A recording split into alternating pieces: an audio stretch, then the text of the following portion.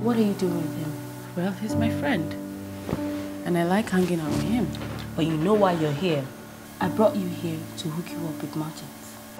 Everyone, remember Martins? Martin's a great guy. He's handsome, he's wonderful, and he's your perfect match. I'm leaving Collins. Did you love him? No. It just happened.